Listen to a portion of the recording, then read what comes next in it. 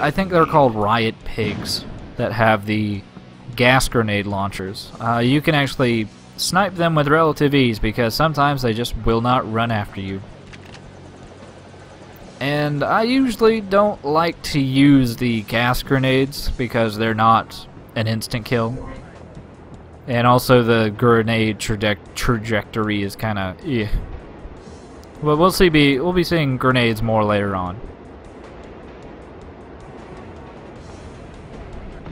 So many beautiful effects. But yeah, I mean, like I said, for right now, the pistol's doing actually a pretty amazing job. It's fairly accurate from long range, and a lot of the pickups right now are pretty impotent from, you know, great distances. The shotguns, I will say, if you get up close though, they'll start taking quite a bit of damage out of you. So, you know, if you have plenty of pistol or blaster ammo, I should start calling. If you have plenty of blaster ammo, then don't be afraid to waste quite a bit of it sniping things from long range, because some things are very cheap in this game, like the laughs and the tits. But yeah, I will say another thing is that I do kind of wish I still had an N64 controller, because yeah, the game is not the easiest thing to control, I suppose. I'm going to use that as an excuse for maybe sucking sometime. Other times my excuse is just the fact this game is cheap as hell, and there's just some damage that's massively hard to dodge. And sometimes I just forget where enemies are. Thankfully though, there's going to be more of an enemy variety coming up in future levels than some of the other games.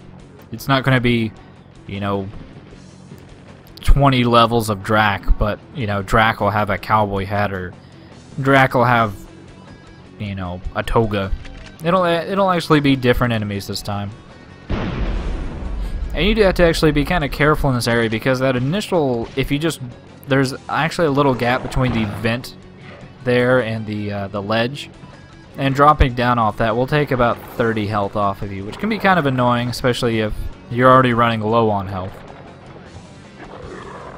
And you may be wondering initially, like, you know, Niggeroth, were you running into a lot of slowdown? No, the game actually just runs this fucking slow. Like, Duke does not run quickly, nobody runs quickly. The game kind of runs like it's, like, dipped in molasses, which is kind of annoying.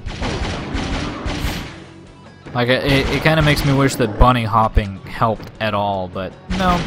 You actually kind of move even slower when you jump through the air, which is fucking amazing, to say the least. But yeah, we're gonna go turn off the electricity. Gonna need to power this bad boy down.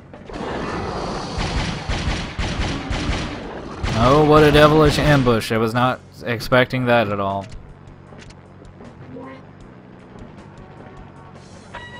This should allow access to the subway system.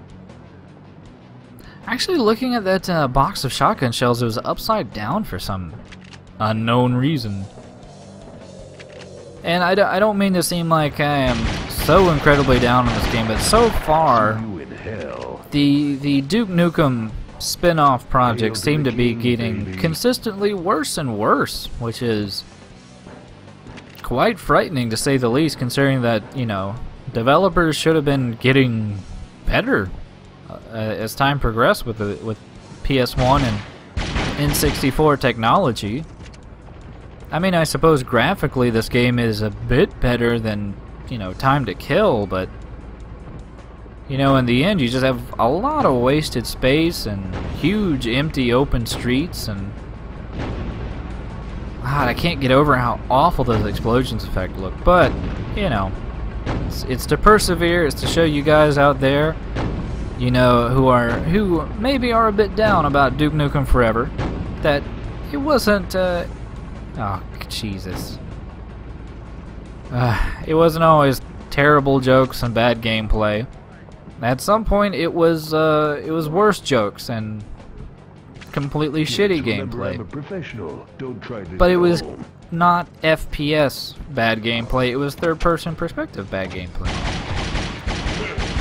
I will say that this particular level is a bit longer than some of the other levels, but yeah, as we'll get more and better weaponry, enemies will go down a lot quicker. I will say the pistols could really do to have more stopping power, honestly, but yeah, their only upgrade is the fact that you can dual wield them.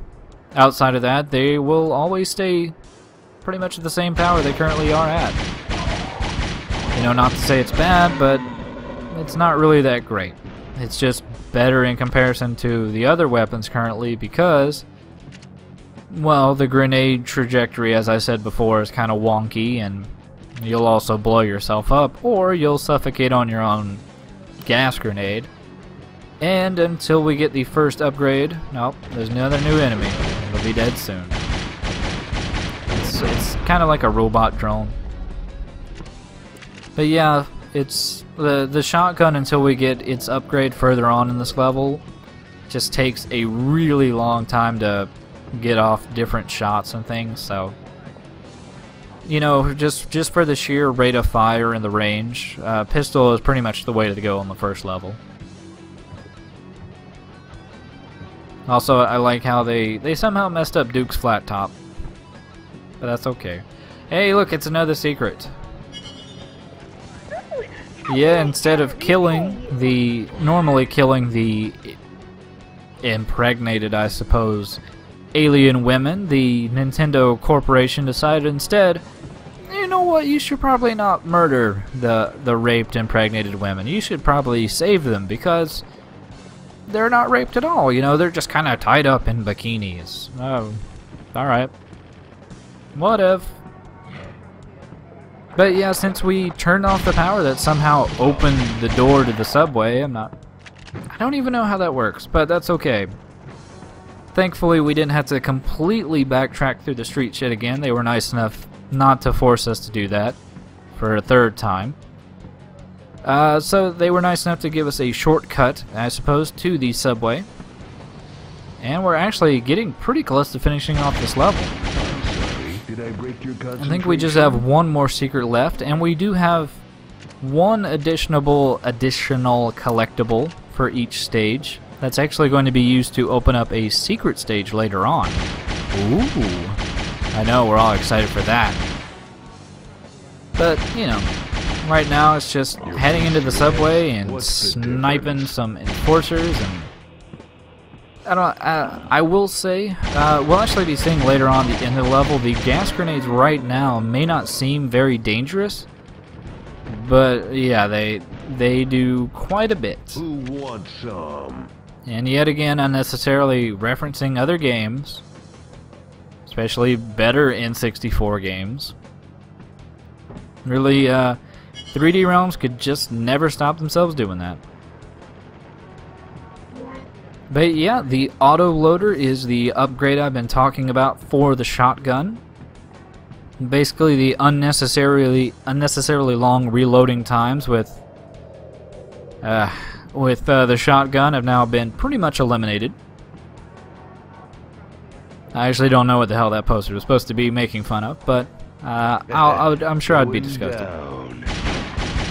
But yeah, this is the collectible I was talking about. It's a part of a time machine. You know, because you remember the fact that this is about time travel? I don't. This just seems like run around the city, you know, as some guy in a green shirt. I don't even know what they were thinking with this game.